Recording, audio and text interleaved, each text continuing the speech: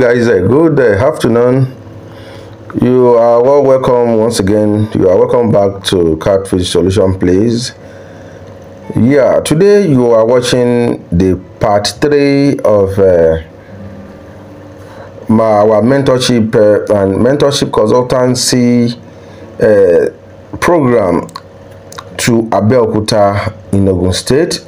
So that is where we are still today, and I told you we are taking all process today. That means we are stocking the pond. We are also making some breeding process, and we are mentoring the farm. We are checking loopholes, and we are making sure that the farm run to success. So that is the purpose of bringing us here. Yeah, from the video you discover that we had the part 1, which I titled the latency period. That means the period that we injected the fishes, and the period that I made the part 2 also. That means the period we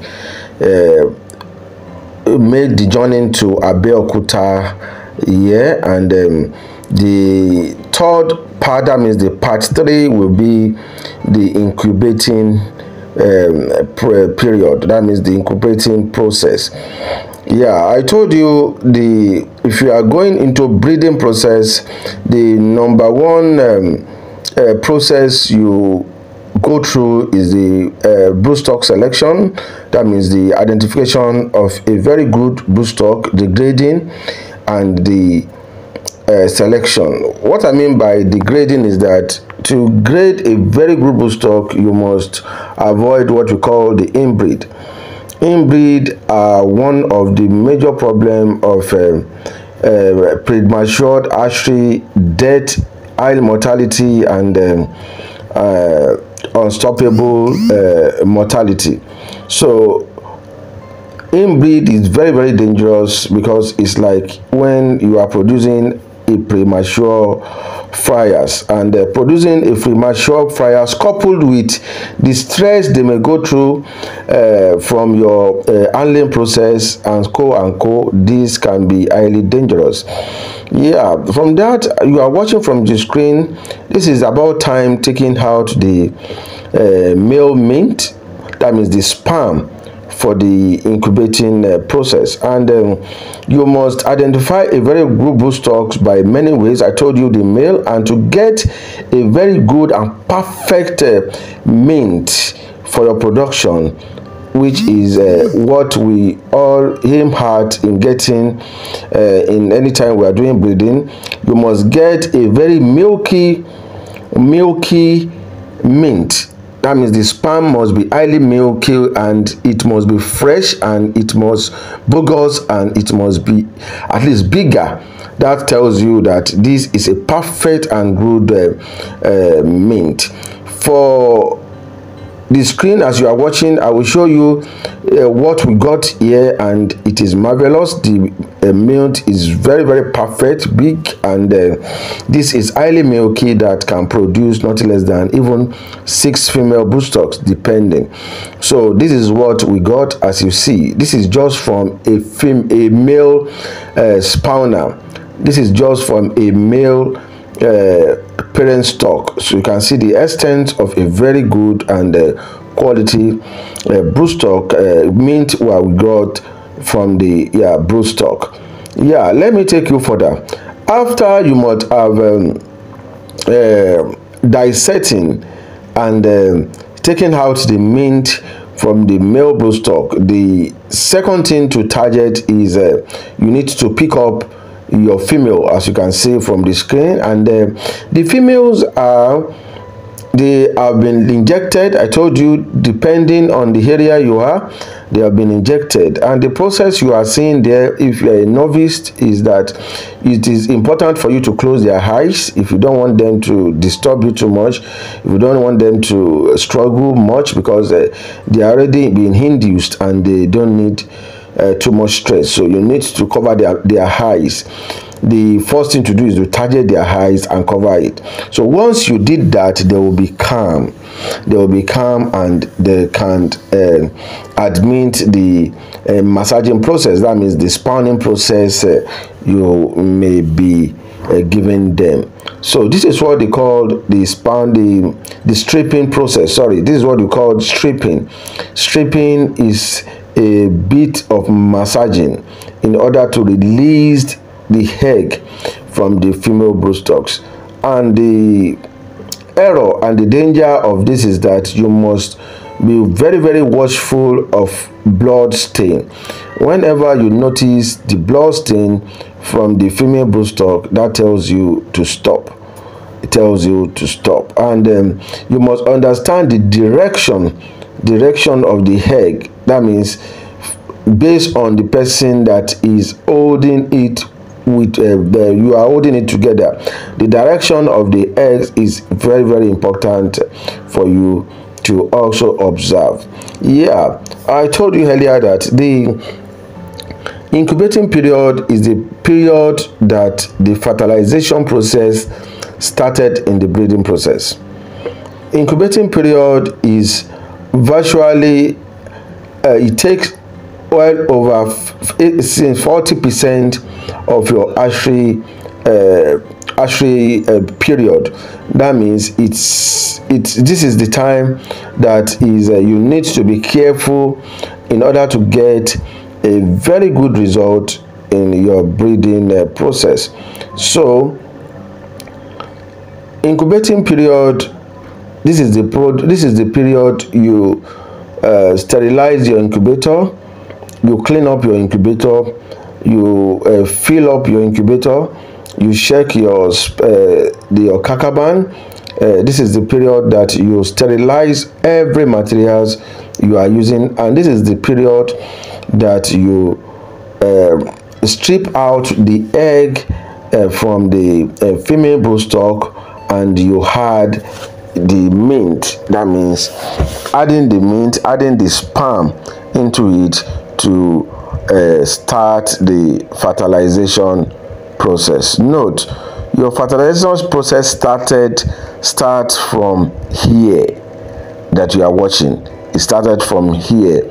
So that is it. You can see that I'm splitting some of the mint into the eggs, and that is when the fertilization process started. Because one, immediately you put the mint, that means you spread the mint on the eggs, you started noticing the fertilization process. That means some of the eggs will turn white depending on how the fertilization will be. So that tells you those eggs that turns white immediately are not good eggs. They are floating eggs that they will not produce. This will not produce any fryers. So that is the process we are onto. And the good thing about it is that you need to understand the mixing. You need to mix it immediately. So after mixing, for those of you that are using a spoon to mix, please, you need to be very, very careful. Yeah, you may use a rubber spoon, but the iron, that means the stainless steel spoon, to me is not really advisable. And if you are using the plastic spoon, make sure that you stir it gently. Yeah, gently, I said, because once you overstir, this will give you more of disabled fryers. What I call disabled fryers is that you can sometimes you notice when your fryers have turned to jumbo or juvenile size, that you can see very well. You will notice some of them that their belly are bent. That means they are disabled. They have, some of them will have what we call the hunchback. Some of them will not be straight. Some of them will will be, I don't know, there are a lot of, you will just see that they are not normal. So all these are the cause of these. So you need to steer gently, because this may automatically affect the eggs. So this is just a warning for you guys, for those of you who have come across those things and they don't know why it appears. So that is how it appears. It's just for you to be noticed. Yeah, so let's go more further. From the screen, you'll be seeing that we injected about 3 female fishes, and that is what we are using today. And the process has to be one by one.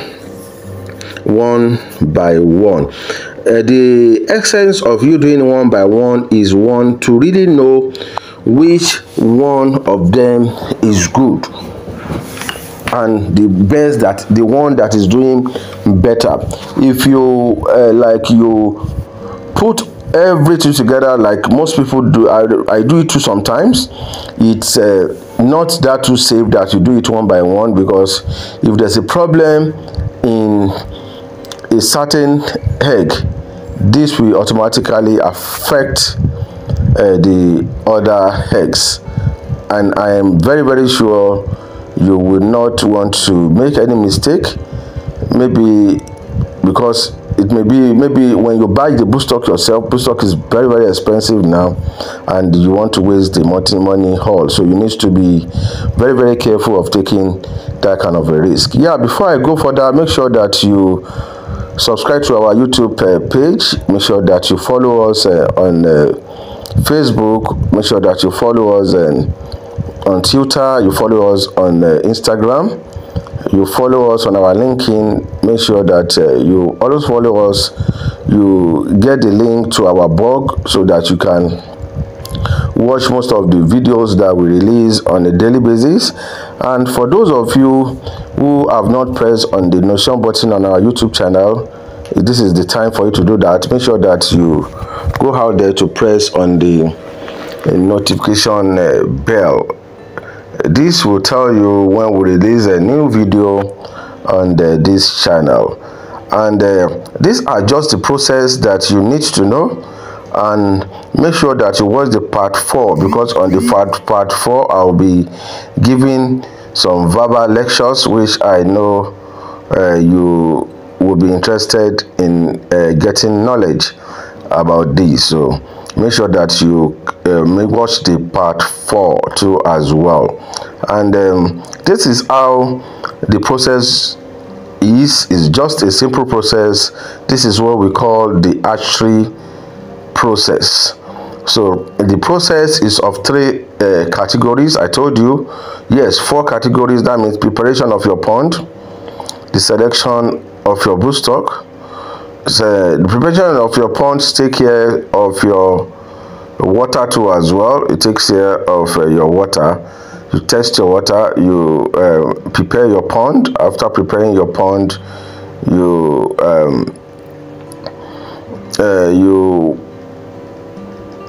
go through your latency period. You go through your incubating period. That is all. So the next thing is the fryers management. So, but these are the key and these are the main points. So